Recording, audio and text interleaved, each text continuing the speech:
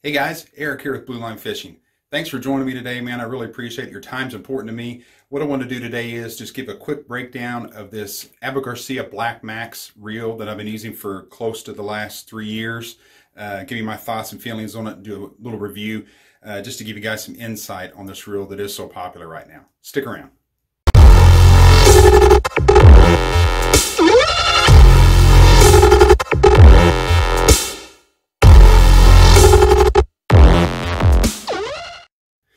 All right, guys, first things first on the Black Max. Like I said, I've been using it close to 3 years now. I have 2 of them, and I've used them extensively, fish them basically all year, all spring, summer, into the late fall.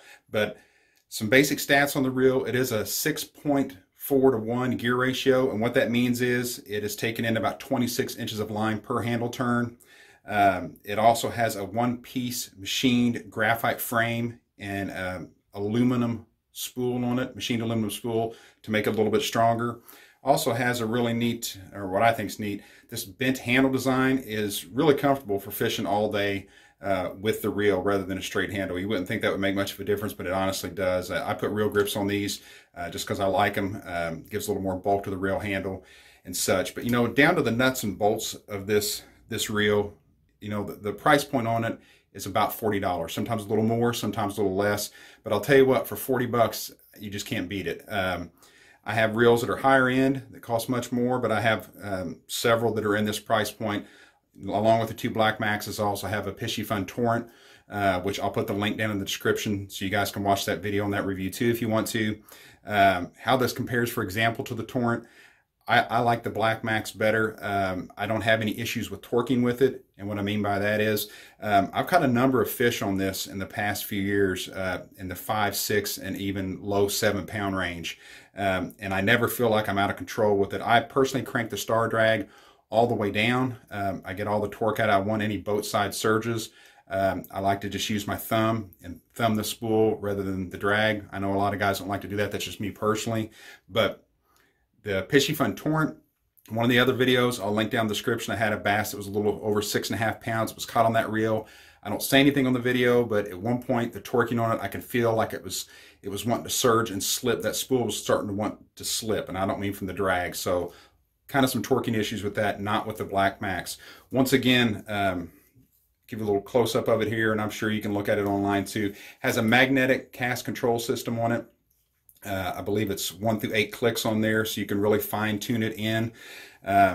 Also has the separate, like I say, the star drag over here where you can control the function a little bit more. What I have it matched up with, this particular one I have it matched up on a Falcon Buku rod, which is a longer rod, a 7-foot rod, but with the micro guides, I use it for throwing Senkos and lighter weight lures like that. The other Black Max that I have here, if you really want an economy package, I have it on the Berkeley Lightning rod, which I think is a phenomenal rod, for that price point as well. Really like this reel and this rod combo. I use this for spinnerbaits. If you guys have watched some of my videos in the past, you'll see that the spinnerbaits on this are one of my favorite baits to throw, and so I'll throw a little bit heavier baits on this one here. Have this one rigged up with 12-pound P-line CX fluorocarbon coated line. And I have the other one rigged up with 10-pound P-line CX. It's also fluorocarbon coated.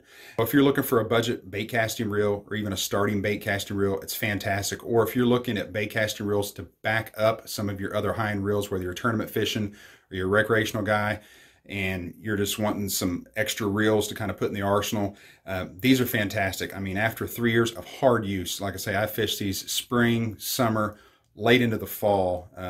They have held up very well. This reel is extremely smooth on the cast, smooth on the retrieve. Neither one of these or either one of these reels make any kind of noise on the cast or on the retrieve, which tells me the bearing system's holding up well. The bearing system on this is a 5-bearing system. It's 4 stainless steel ball bearings and 1 roller bearing.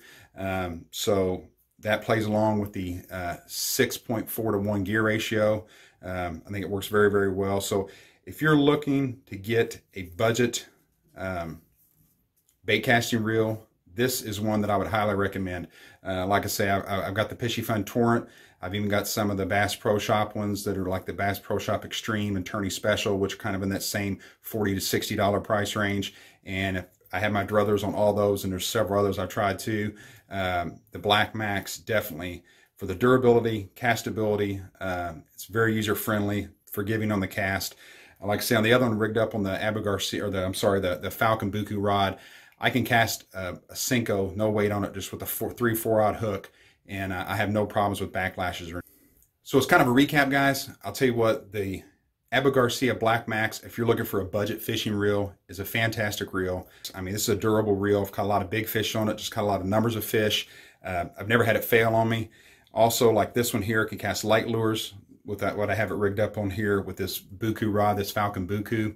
I don't have issues with, once you get the lure adjusted with the magnetic control and such, I don't have any problems with the backlashing.